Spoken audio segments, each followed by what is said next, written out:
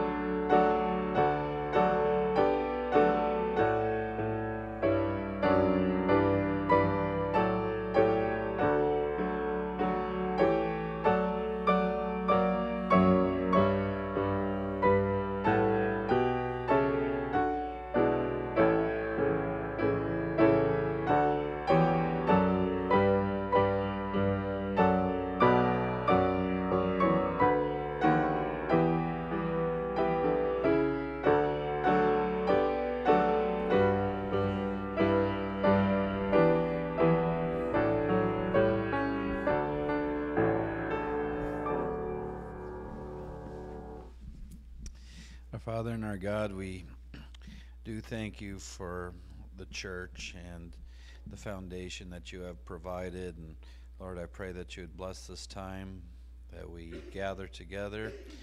And I pray that you would accept us as who we are, and we thank you for that. In Jesus' name, amen.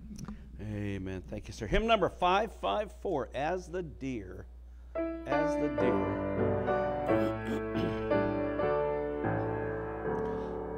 As the deer panteth for the water, so my soul longeth after thee. You alone are my heart's desire, and I long to worship thee. Alone are my strength, my shield. To you alone may my spirit yield. To you alone are my heart's desire, and I long to worship thee. You're my friend, and you are my brother, even though you are a king. I love you more than any other, so much more than anything. You alone are my strength, my shield. To you alone may my spirit yield. You alone are my heart's desire, and I long to worship thee. I want you more than gold or silver, only you can satisfy. You alone are the real joy giver and the apple of my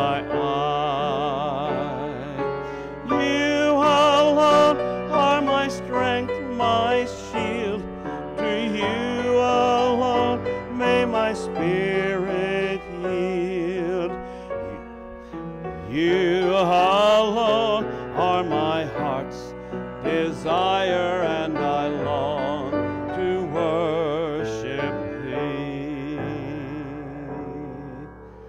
Yes. Hymn number 463, The Rock of Ages, cleft for me. 463.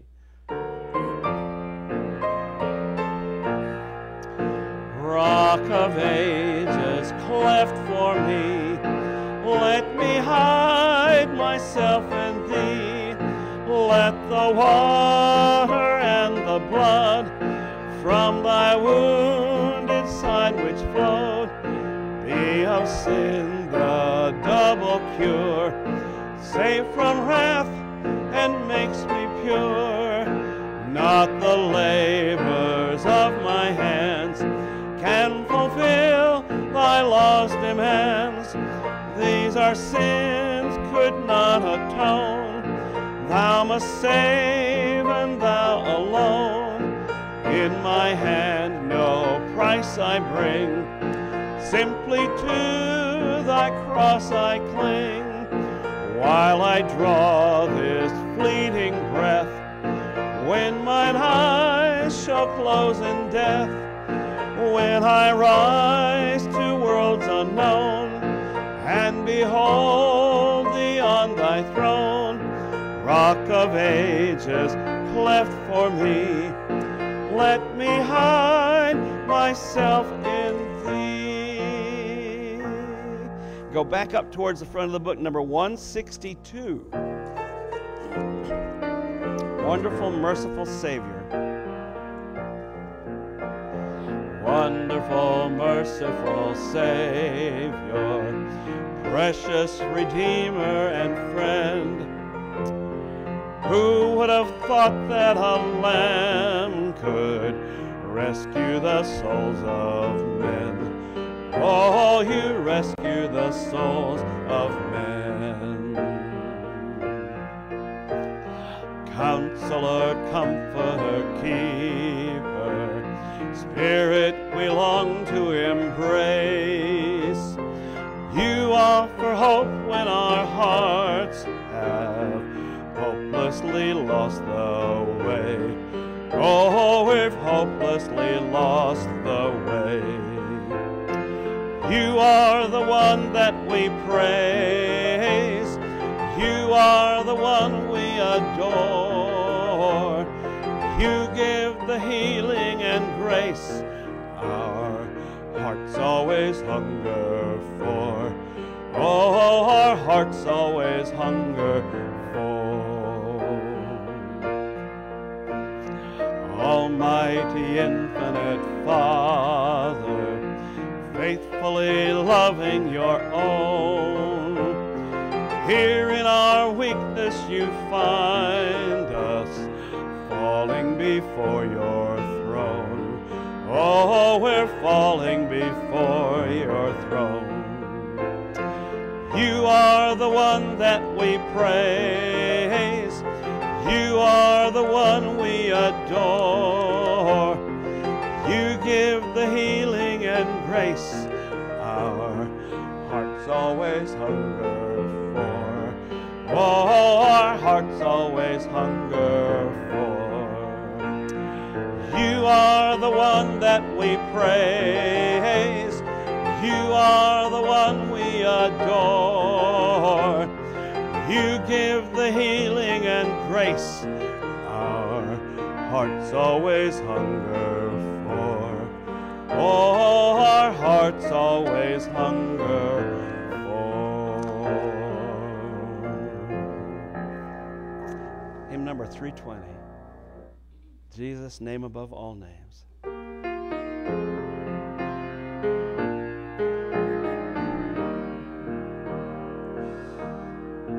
Jesus, name above all names, beautiful Savior, glorious Lord, Emmanuel, God is with us, blessed Redeemer, living Word. Jesus,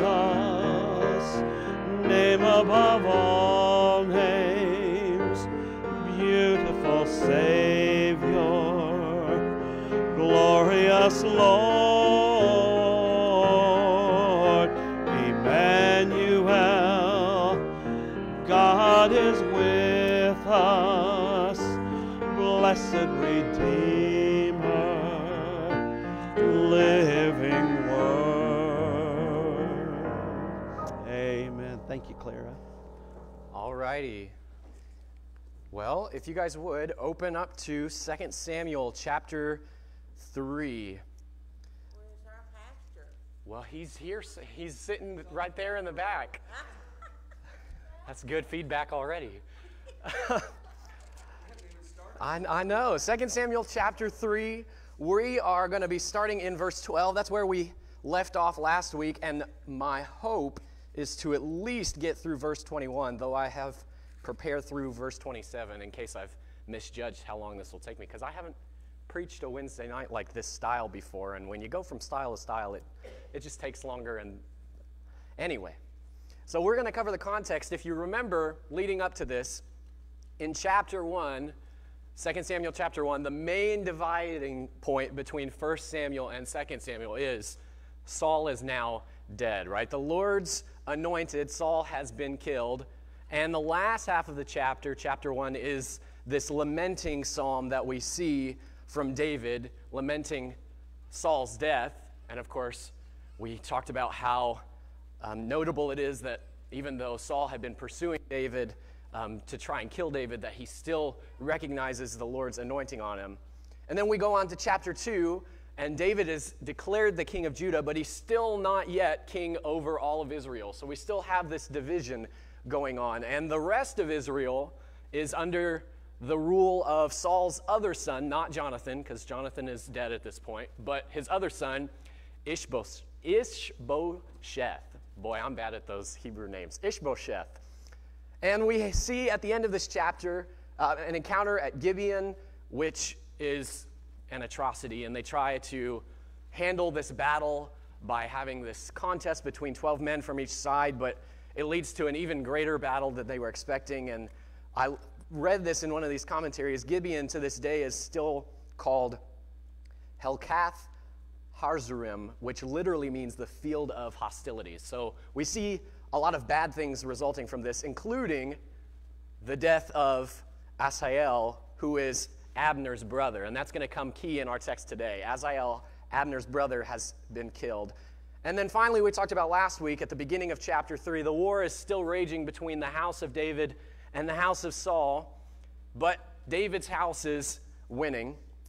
And we talked extensively about how it's wrong to have multiple wives, but David does in this text anyway. And when we get into our text today, he gets yet another wife, but that's beside the point. And at the beginning of that chapter, we see Abner, who was the commander of Saul's army. He is accused by Ishbosheth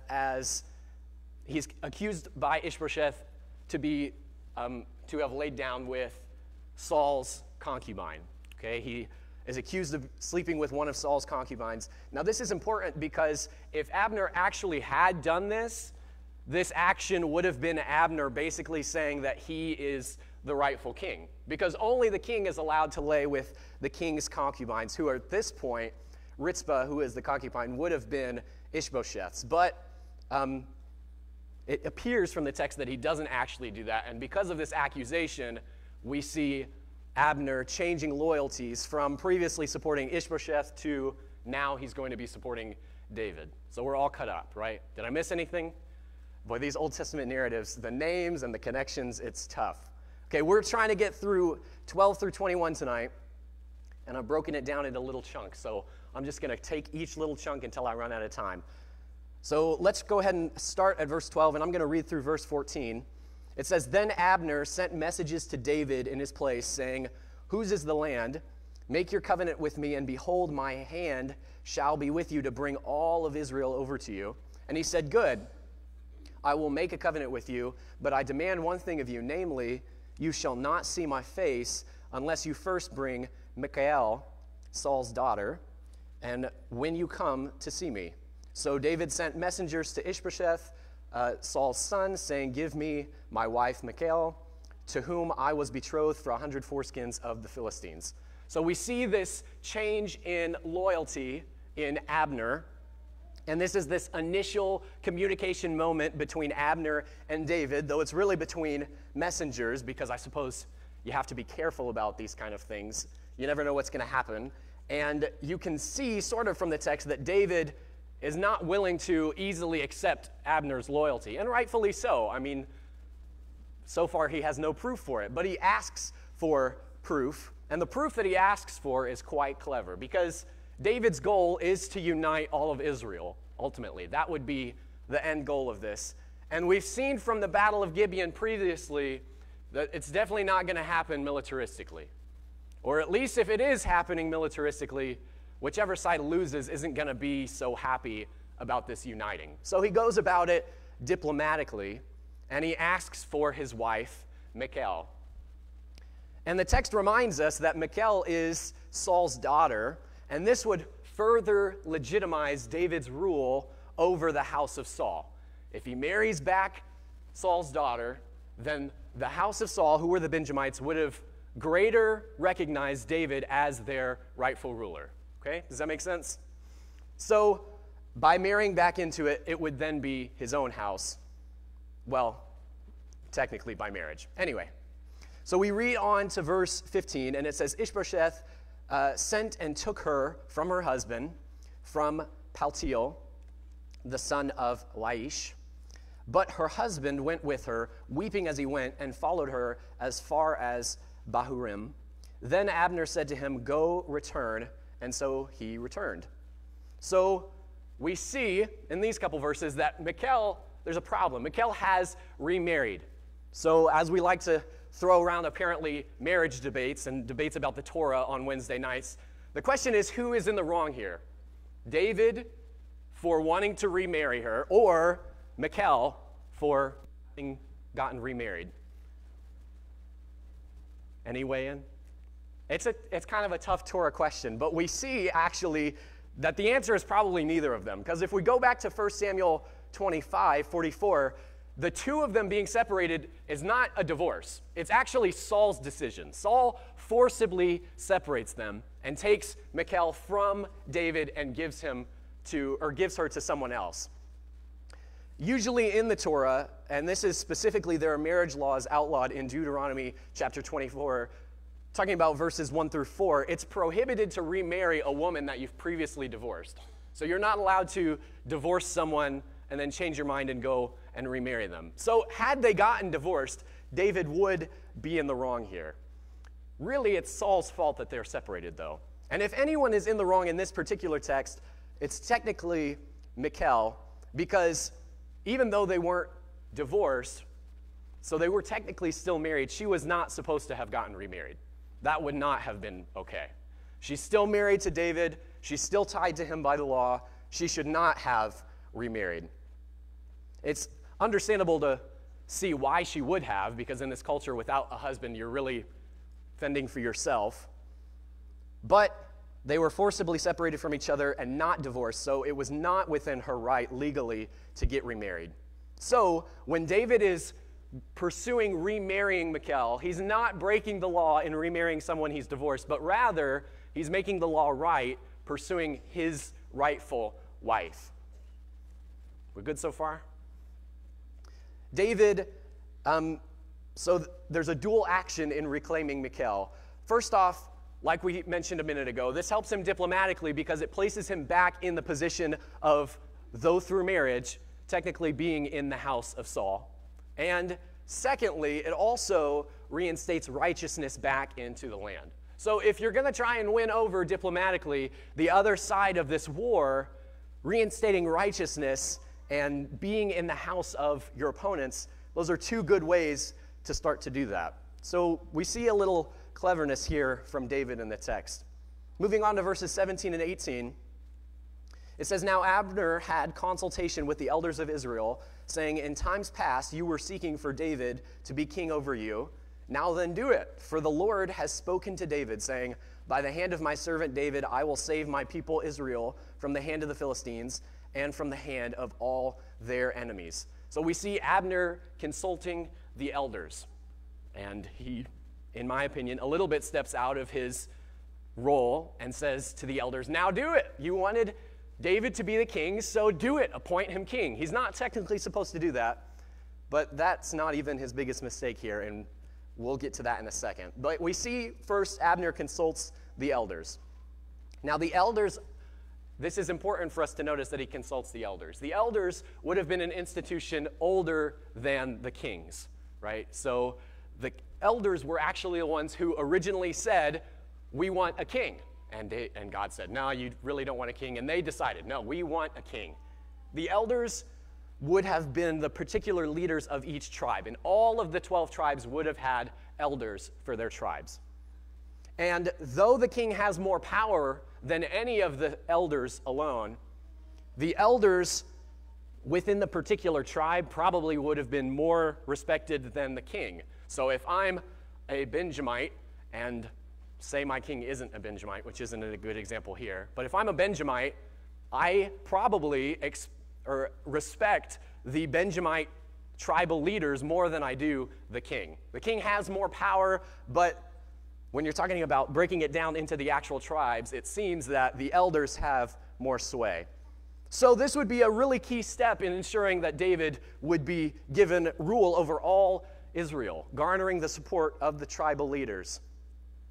But we see some dishonesty here. First off, he plays on their fears of Philistine invasion and their enemies when he says in verse 18, now then do it, for the Lord has spoken to David, saying, by the hand of my servant David, I will save my people Israel from the hand of the Philistines and from the hand of all their enemies. So another clever diplomatic step, convincing them that there's something to be afraid of.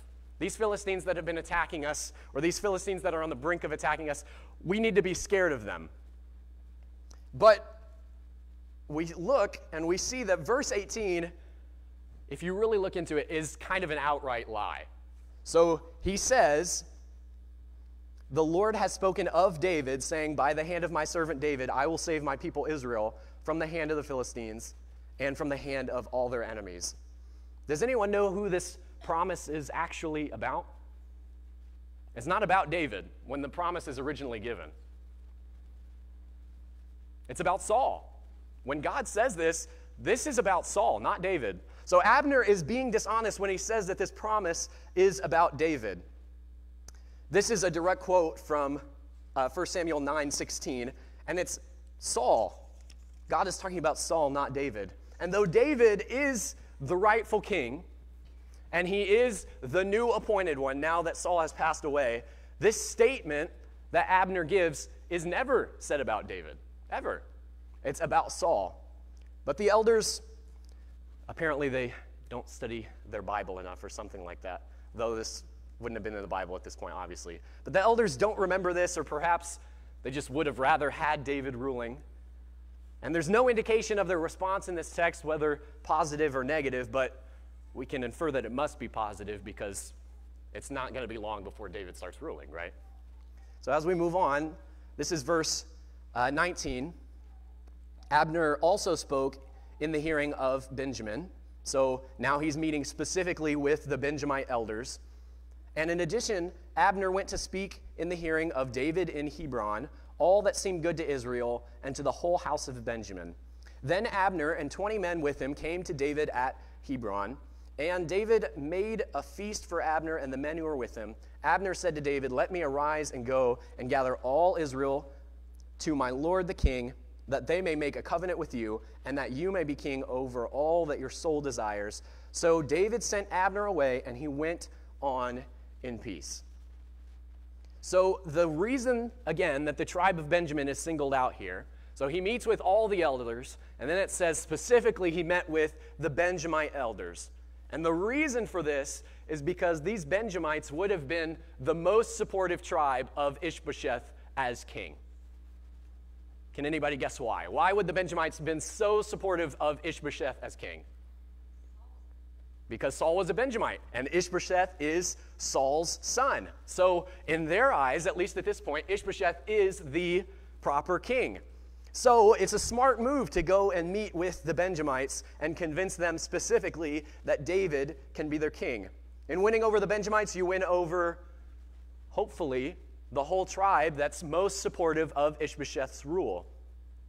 Additionally, we see that Abner does go in peace. So before there was some tension and they're meeting just between their messengers, David's messengers meeting Abner's messengers, and now they're meeting face to face. The meeting is successful and Abner goes in peace. No matter what his motivations are, Abner at this point seems to be being honest and peaceful with David, and he seems to legitimately desire for David to reunite Israel. So we can't really see all of his motivations yet, but at least now, to David's face, he's being honest. He may have just lied to the elders, but he's being honest with David. He may have ulterior motives, and we'll get on those in a second, but in this case, he seems to be acting as a man of his word. I feel like I'm blasting through this much more than RJ, much faster than RJ. Does anybody have any comments so far? I've got more. Going to verse 22, it says, "And behold, the servants of David and Joab came from a raid and brought much spoil with them, but Abner was not with David in Hebron, for he had sent him away, and he had gone in peace. And when Joab and all the army that was with them arrived, they told Joab, saying, Abner the son of Ner came to the king and has sent him away, and he has gone in peace. Then Joab came to the king and said, What have you done? Behold, Abner came to you. Why have you sent him away? And he's already gone. You know Abner the son of Ner, that he came to deceive you and to learn of your going out and coming in and find out all that you are doing." So this is supposed to be good news. Joab comes from a raid. It seems successful. You would think, oh, well, we're having a good chapter so far. Abner's reuniting Israel, or at least having a hand in it. And then Joab comes back successful from a raid, and it quickly turns sour. Joab has been completely enraged at the thought of David and Abner meeting. And this is really because he has bias toward Abner. Does anybody remember why he has bias toward Abner? Yeah, he killed his brother, Asahel, Joab's brother. Yes, Abner killed him. So Joab allows his judgment to be clouded by his desire for vengeance. And if you've studied your Bible, you know that vengeance wasn't even his to give out. But Joab assumes that Abner has come to deceive. He assumes the worst of him. He assumes that he has come to deceive you and to learn of your coming and going and to find out all that you are doing. And he allows this to cloud his judgment. Now, again, we don't exactly know Abner's motivations. We can see that it might possibly have been to gain power. It does say in verse 6 that it came that while there was war between the house of Saul and the house of David, that Abner was making himself strong in the house of Saul. So Abner does seem to be a little bit of a money or a power grabby kind of guy. So, he doesn't necessarily have the cleanest of intentions, but I don't think that means that he has the right to kill him. He doesn't have the right to enact vengeance in this situation. It's entirely possible that the whole reason Abner is meeting with David would be in order to say that he was the one who negotiated the peace deal, or to be able to tag his name onto David's when they give credit for David reuniting Israel. But to say that he lied or deceived David just really doesn't seem to be the case. Joab is just mistaken. But he allows that mistakenness to feed into an action that, obviously goes too far. We look at verse 26, and he says, When Joab came out from David, he sent messengers after Abner, and they brought him back from the well of Sirah, but David did not know it. That part is important. David didn't know it. So Joab has just accused Abner of deception, and he's planting all these thoughts into David's head about what Abner's motives might have been. And then one verse later, Joab deceives David. He goes out, and he doesn't let David know. But we read on, and it says, So when Abner returned to Hebron, Joab took him aside into the middle of the gate to speak with him privately, and there he struck him in the belly, so that he died on account of the blood of Asahel, his brother. So he, ironically, well, I don't know if it's irony, but it makes a good story. He kills him in much the same way that his brother was killed, right through the stomach. So Joab assumes deception, and then immediately uses deception in a means to take out Abner. Now, we have laws in the Torah, or they're not really our laws anymore, but these people would have had laws in the Torah about whether or not he could act in vengeance in this way. Does anybody know what the situation would have had to have been for Joab to be able to rightfully kill Abner? There's an allowance for it in the Torah, but it's kind of specific.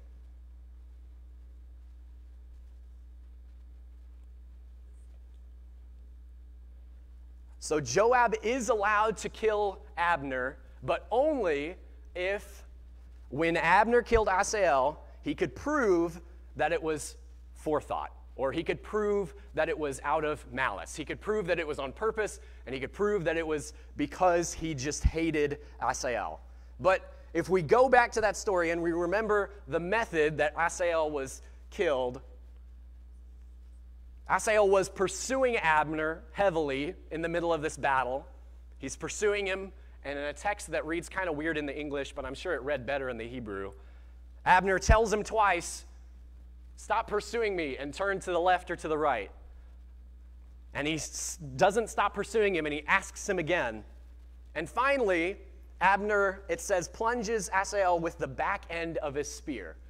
So first off, he's acting in self-defense because he's the one being pursued. And secondly, unless he's just really clever, this probably wasn't malice because he does it with the back end of his spear. So this would have been a complete act of self-defense, and the law would not have at all have allowed Joab to avenge his brother's death in this way. And thus we get into this long section that we're going to be getting into next week of mourning and grieving and cursing at the death of Abner. Because David is, in most texts, David is portrayed as a man of the law, and the law has been broken, and David's not going to stand for it. So what does this matter for our lives? Does anybody have any application that they think we can pull out of this section of Scripture?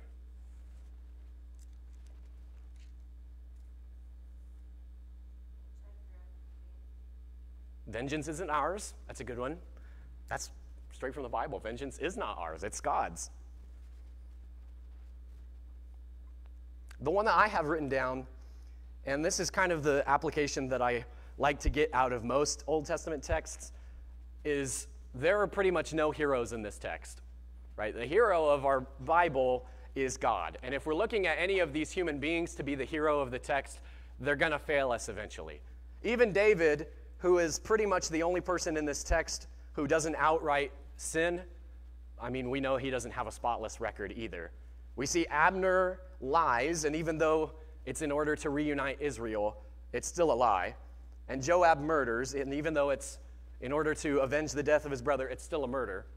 And Michal commits adultery by remarrying, and even though, we can discuss whether or not she even knew that she was still technically married, she is.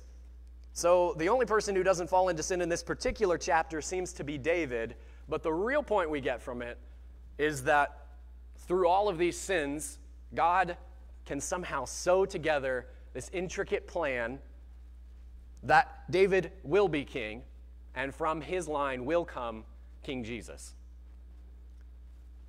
That even amongst our sins, we are not by any means powerful enough to get in the way of God's will being enacted. So I like that text a lot. That was nice. We're going to go to the prayer list now. And I said this last time, I said it again. I have been at this church for 4 years, but there are still some of you who I don't know your name. And if I skip over your name on this prayer list, I'm sorry, but just raise your hand and make sure that I notice you. Yeah. Can I go back for a second? Yes, absolutely. With Michael, Yeah. the text where Saul gave her in marriage to help him, so it doesn't look like she had a say in it. That's true. She doesn't have a say in it. And there's a couple interpretations of the text. There's some who would say, well, she's not in the wrong because she may or may not have even known if she was really divorced or not. David doesn't think he's divorced. He's treating it like he's not. There's no way to say that she knows or doesn't know, right? I feel like it was a little from wrong Saul's part. Exactly. Saul is the main one in the wrong. However, this is the part where we fall into the Torah. No matter whose part it was, it's technically still an act of adultery to be remarried if she's still married, but that doesn't change the fact that it's not her fault that she committed that sin. Does anybody need a prayer list? RJ is ready and willing to hand them out. Prayer list, I've got Barbara.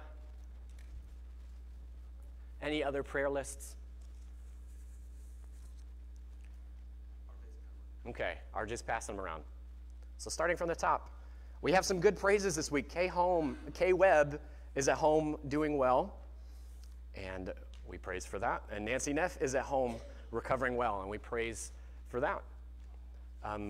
Sandra Bird is continually healing, still at home after her foot surgery. And David Gray, who's usually here on Wednesdays, but understandably not, is still at home recovering from his hernia surgery, but he's doing well.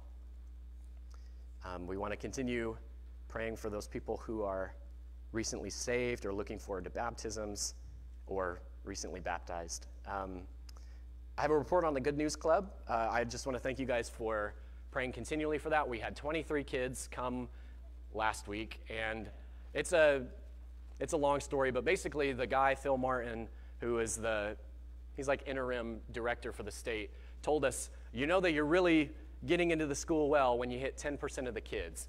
And he said, well, that might take 8 or 9 months or even a year, but that's when you know you're getting in well. And we've hit 10% of the kids in about 10 weeks. So God has blessed us beyond all measure.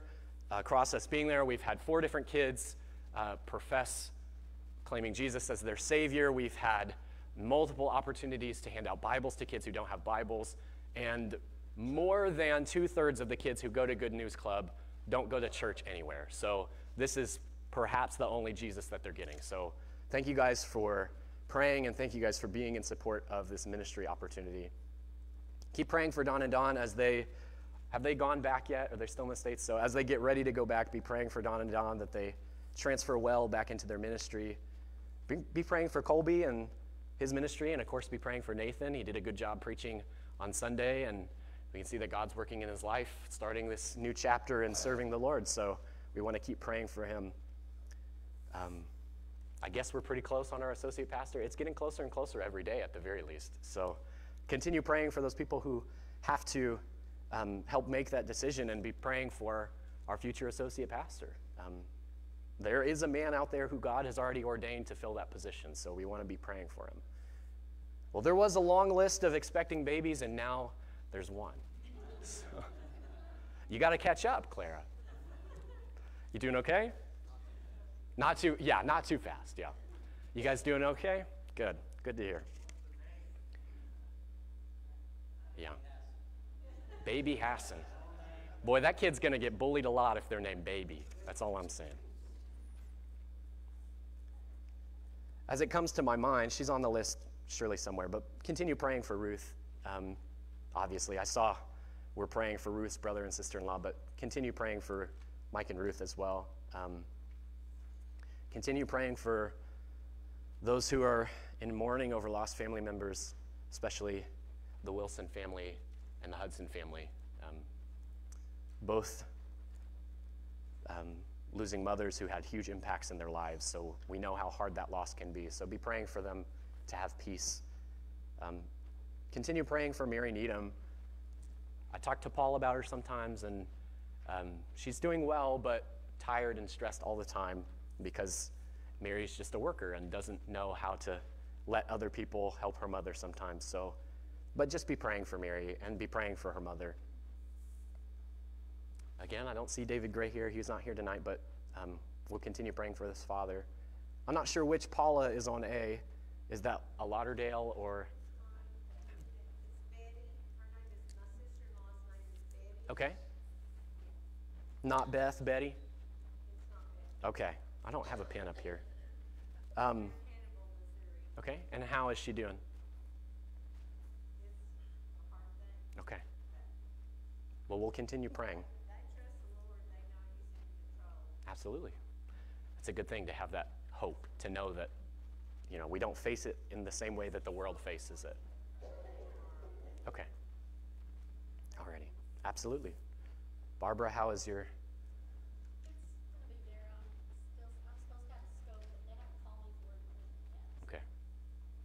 they're getting ready to set up that scope, I guess. Okay. All righty. I don't see Linda Rudd here.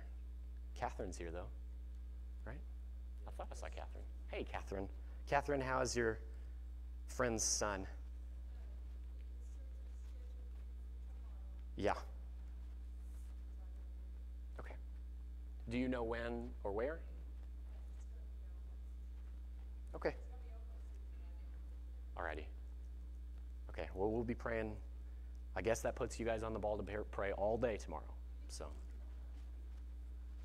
be praying continually for it like we're supposed to always. My brother was 3 days of dialysis. Now he's 5. He gets 2 days off. Okay. Alrighty. We will continue praying for your brother, for Terry. James, how is your sister doing? Okay. Now, is there somebody who's able to help care for her, or? Good. Okay, good. I don't see Dr. Mace's face here, but do you guys know anything about any updates on her parents?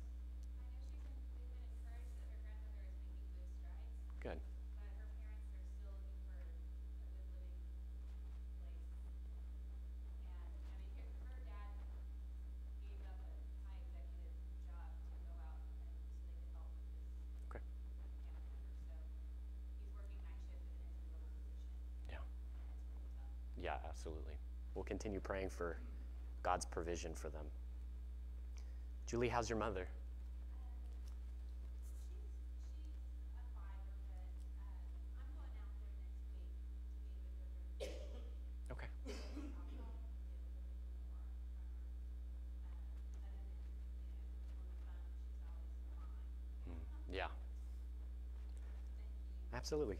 Well, we'll be praying continually for her, and we'll be praying for you as you go to help serve.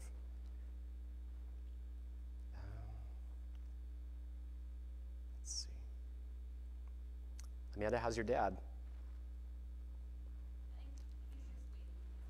Okay. Is he still refusing? Yeah, the doctor basically said the back you have now is better than what you're going to get from surgery, so make it last as long as you can. Okay. Discouraging. Yeah, that's hard to accept. I didn't see the Whites here tonight, but we heard from him this week. She's having chemo once every 3 weeks, and the treatments have been making her weak, so it makes it harder for both of them to get in. And of course, James White? That's not his name. Kenneth. Where did I get James?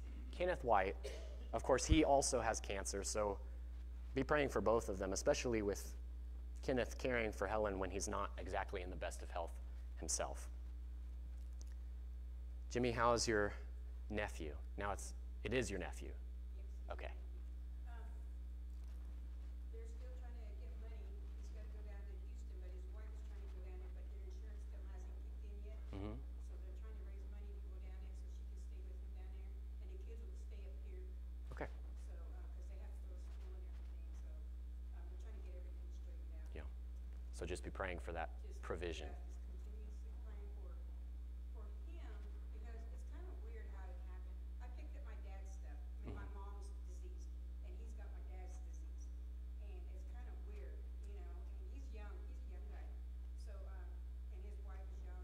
But just pray for them that everything will work out for them. Absolutely. We'll continue praying. I see it again. Continue praying for Ruth. Continue praying for Mike as he helps care for Ruth.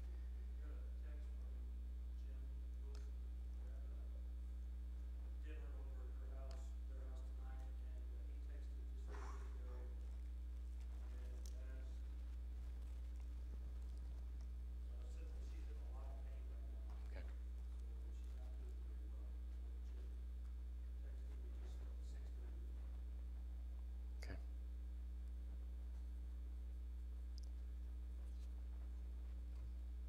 That was about Miss Ruth. Is he? Her brother's here. Her brother's here? No, they're all at A dinner. a dinner Yeah. at Mike Ruth's house. Okay. Continue praying for Amelia. They have an EEG. That makes that Friday. The 19th is Friday. So pray for her this week. Don't see the Dosses here, but of course he has still that cataract surgery coming up. Steve, how are you doing?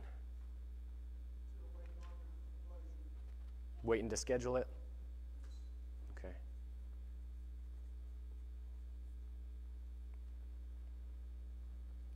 Chris, how's your friend? It's probably terminal. He shares the gospel every day and lots of scripture. Good. So it's kind of cool. Yeah. And he is a Christian, obviously, or he wouldn't be sharing the gospel. I think he's before the gun at this point. Yeah. I'd like for the church to pray for the homeless people downtown. Mm-hmm. I met a lady this week. She didn't have any shoes. She was just wearing stockings. She was diabetic and she didn't even have a coat. One lady gave her 2 jackets while I was down there, but I tried to get her to go to the thrift store to get her some shoes. But she said, "Oh, thank you very much, but I'm waiting for a ride on Main Street. I can't leave." I mean, she's about 60 years old and no place to Gosh, go. that's hard. Nothing but what she can carry herself. Yeah. And there's several down there that way. That reminds me, most of them aren't homeless, though there are homeless children, and we need to pray for homeless children too, because that's just an awful thing. But we are having, Horseman, they are having a scarf drive come December. So be thinking about that as that comes closer. We are going to continue aiding them as we do often, and hopefully get those kids a lot of scarves. The winter's coming up, and some of those kids will have it rough if they don't have the helping hand. So, They don't just need scarves. absolutely. Gloves, they need hats.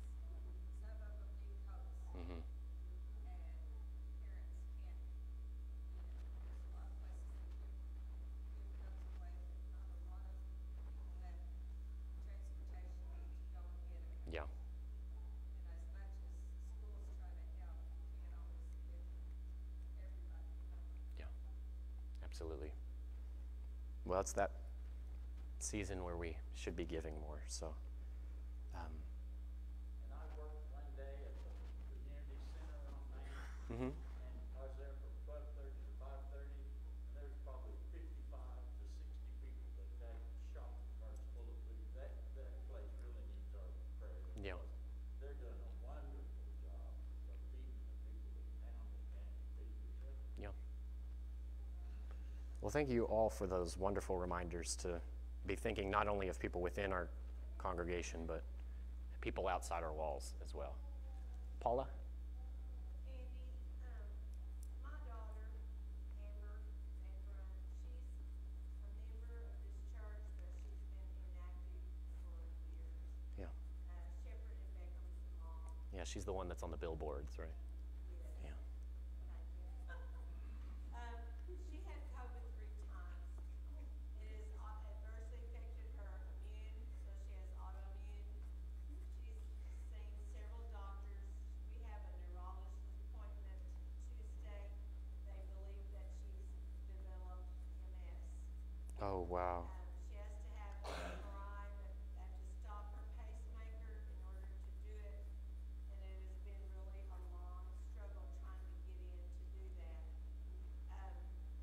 She's seen more light right now than she's seen in a long time. And I'm just praying for the Lord to use this in her life to bring her where she was supposed to be. Yeah. So I would really appreciate this church, my church, her church, to pray for her. Absolutely. Thank you. We'll keep praying. And of course, she has 2 little sons, so be praying for them too. Steve? Has anybody heard any updates on Sandra and Frank? Okay. Okay. Right. And Margaret Pierce, she's having a really hard time. Charles and Margaret Pierce, Mhm. they're old and worn out, he says. Yeah. Yeah, and thank you, Steve, for mentioning Chrissy. Of course, Chrissy had that MRI on her back and her hip. And RJ, have you got any results back on that yet?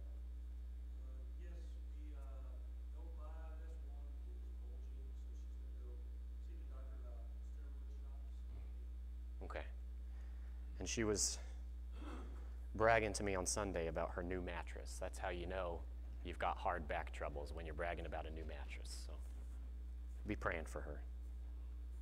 Andy, I have some friends I'd like to pray. Okay? Emily and Dick Wasser, they're friends of mine in Texas. He was diagnosed last week with stage 4 lung cancer. They've given him 4 weeks to live. Oh, wow. And he went into hospice today. And so Emily and Dick Wasser, if you just kind of lift them up, they're long-time faithful church people, and they could use some prayer. Absolutely. Jimmy? I need you guys to pray for Carrington. Yeah. She's getting ready to go to college, and she's kind of up in the air right now. She knows what field she's going into. She's going into nursing. And the Lord's really blessed this child greatly. And we almost didn't get to keep her, because of all the surgeries she had to go through. Right. But pray for her that she'll know by January, because we have to have everything in by January for her. She's going for big scholarships. She's trying to play volleyball in college. Volleyball, she's going to go on as a walk-in if she does. Yeah. But anyways, then I have my best friend. Her name is Gina Austin. Mm-hmm. Gina Austin, and she's developed breast cancer. She's a former teacher, and she's also a severe diabetic. So everything's taking a toll on her right now. So just put her on our prayer list, please. Absolutely. Thank you. Any others?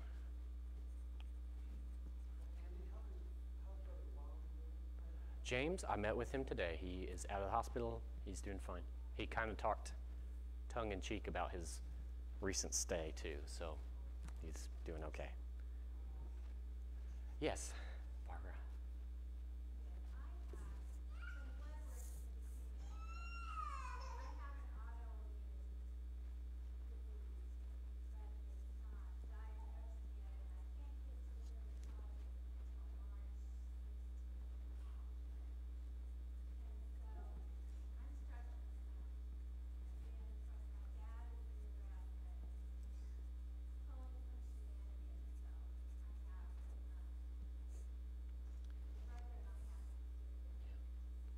Have you gotten to visit him recently, your dad? Yes, we were up there just a week ago. Good. We drove back on Thursday. We're driving back again Friday for it again. Mm-hmm. And then we'll be with my dad again the first weekend. Alrighty. Yeah, we'll be praying for you with that appointment coming up, and we'll be praying for you, especially when you have to support from that long distance. It's hard. So we'll keep you guys in our prayers. Any others? We could pray all night. I don't mind.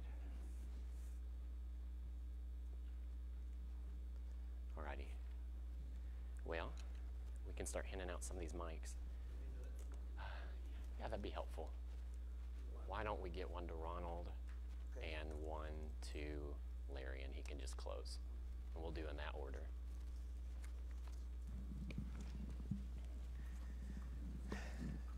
We've got a lot of people struggling and a lot of people being supportive in other people's struggles. And I think it's important to remember that when we do have that supporting role, or when we are struggling ourselves, that ultimately we can't do it on our own, and that our rock and our salvation is Jesus Christ. And I thank you guys for being a church that prays and a church that lifts one another up in that spirit of Jesus first lifting us up. It means a lot. So, Ronald, if you'll pray, and then Larry can close us. Heavenly Father, we thank you for the day, a beautiful day. Even though there was hardship for families, the Wilsons, they had 2 funerals today, and lots of friends, relatives, and just, it was good to see so many people turn out, because she's such a wonderful woman and a mother, and lived 92 years, which was good. And her grandson spoke, and he's a preacher. I think he's in Arkansas, but he had a wonderful obituary part of the service, and it was good I'd heard a lot about her relatives, like her son, Barbara's brother, but I'd never met him, and I met him today, and we've been praying for him in our men's group for I don't know how many years. And he was pretty well dependent on his mother for everything. And now she's gone. I wonder what he's going to do. But need to pray for him. I think his name's Larry. And pray for me.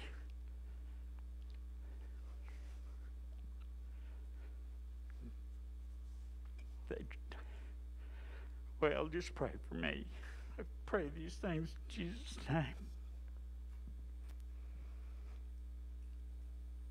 Heavenly Father, we truly do come to you right now. Just thanking you, Lord, for being our Lord, our Father. Lord, you know all that's going on. Seems like our list just goes on. And Lord, it just no way that we can really take it all in, but yet we know we're praying to a Heavenly Father that knows all, Lord, and you know each and every family and each and every heartache, and Lord, you know all the families that have lost loved ones here recently, Lord, and you know, we just lift them up to you in a special way, Lord, because there now is a hole in their family that will never be replaced, and so just give them your strength and your comfort, Lord, that only you can give. All of these, Lord, that are going through surgeries and tests and now trying to recover and all these different things, Lord, that we've mentioned here tonight, you're aware of every single one of them. And Lord, we just thank you for the way that you answer prayers. We do pray that your will be done in each and every one of them, Lord, knowing that you love us, knowing that you love us so much that you sent your son to die for our sins. And we just thank you and praise you for that, Lord. And as we leave here tonight, help us to share that good news with a lost world, Lord.